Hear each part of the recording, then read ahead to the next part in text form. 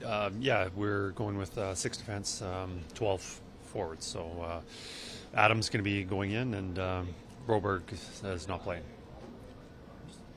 For these stretches you've been coaching this team, Michael, how do you kind of ride the waves of this and kind of realize that this team is on track eventually to kind of get some goals in? And Yeah, no, it's just a matter of time when this team finds its groove and continues or gets to play the way it should be. Obviously there's a lot of things going on, and there's a lot of frustration, and expectations are high.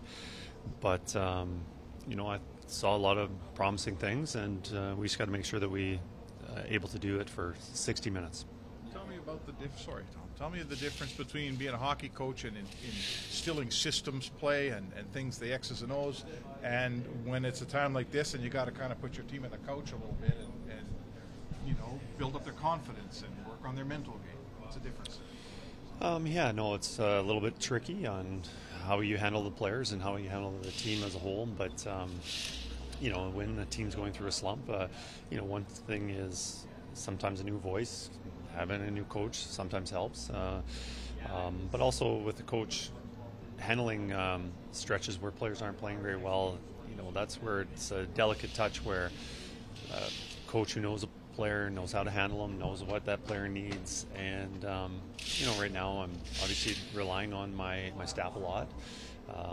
In my past experience, but the more I get to know the players, the more I can hopefully address their needs. You mentioned 60 minutes. The first 2 games on a trip, you guys started well, then the next of the games weren't as good. Last game, the start wasn't as good. How do you kind of find that even keel that you're searching for? Well, that's where you're good teams. Teams that are playing well, they can play very solid for 60 minutes. And right now, there's just been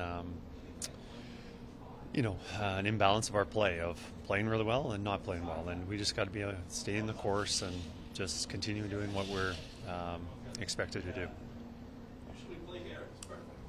Who's in that? Skinsis.